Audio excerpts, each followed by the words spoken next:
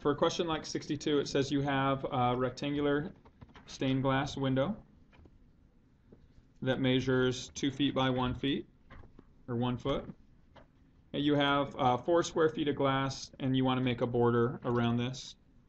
And so you're looking to kind of create this border that is uniform width around the entire thing. So what that means is the distance, the width of this border, x, is the same as the width of this one all the way around the entire thing. So all of these measures here are going to be the same value x. Okay, and so when you look at this, if you know that the total area of all this shaded region here is going to be 4. Okay, so in order for you to find that shaded region, the total shaded region is going to take this whole outer rectangle minus the inner rectangle, and that should be 4. That's what your total area is. So if you look at the dimensions of this outer rectangle, you have this length of 2 plus an x here and an x here. So that's 2 plus how many x's? 2x. And then when you look at the dimensions of the height of that outer rectangle, you have this length of 1 plus an x here and an x here. So that's 1 plus 2x. So your area for this whole entire rectangle, including the inner part that's going to be removed here in a second, is found by taking 2 plus 2x times 1 plus 2x.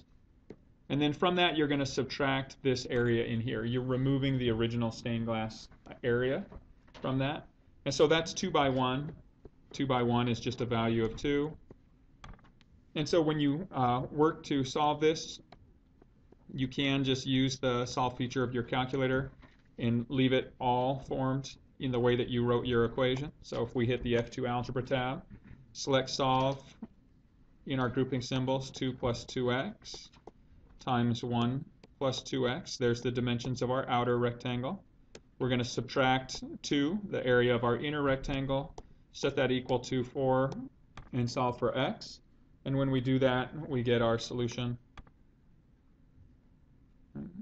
Here you're going to say, or here you're going to see that x is 1/2 or negative 2. Is there any way that x can be a negative number here? No. So we know that our x value is going to equal 1/2. And so when it asks you what should the width of this border be, here's our width. When you look at this, this was 1 foot by 1 foot, right? So our answer is 1/2 of a foot. And what is that in terms of inches? So it's 6 inches. So this one is just, again, kind of be careful. It switched units on you and asked you for inches as the final answer.